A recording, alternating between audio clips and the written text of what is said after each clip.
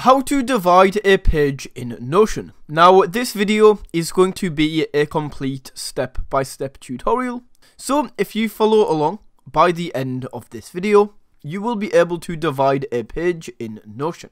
Okay, so let's go ahead and create a brand new page right here. And I will just call this tutorial like this. And now you need to decide, do you want to split or divide this page horizontally or vertically? So I will show you how to do it horizontally first. So if I just type in here, subscribe, and just type in the same thing, subscribe.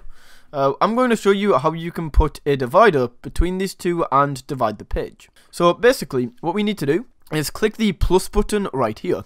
That pops up to the left hand side of the text, and then we can see it says basic blocks. So all we need to do is go down and look for a divider. Boom, just like this. You can now see that there's a divider in between these. And of course, that is how you can split the page. So that is one way that you can do it. And you can put as much text as you like above this divider, and also as much text as you like below, and make as many of these dividers as you like. So that is the first way you can do this. And then the second way is actually pretty simple. If I just put both of these here, what you can do is if you hover over your text once again, you can see these 6 little dots. All you need to do is simply drag and drop this. And if we pull it all the way over here, you can see when we get this little blue mark, that means we can drop it. And as you can see, we have now halved this page. Once again, we can go here and type in as much as we like.